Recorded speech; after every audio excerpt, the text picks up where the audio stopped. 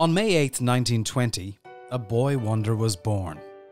He was to become Ireland's first superstar of golf, Jimmy Bruen. Jimmy was breaking records and winning local competitions from an early age.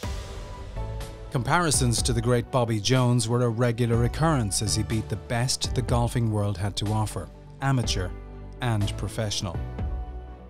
He truly etched his name into Irish golf history. I used to play a lot of scratch cups, and Jimmy Bruen had won them all. And this name kept cropping up, and the miracle things he did in the golf course, they were kind of like fairy tale stories.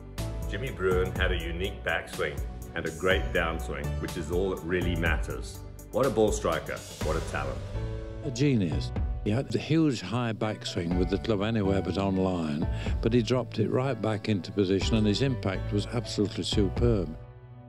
He was so good, he went out and he took a 6-7 iron with him. The caddy didn't move, he was just picking the ball left and right, he was so accurate. He was the most wonderful pair of hands I've ever seen in a golf club.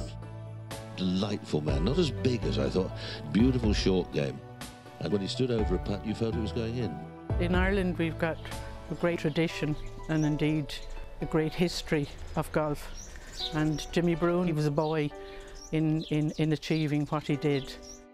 A story with magical ingredients. A hugely talented teenager who took the golfing world by storm.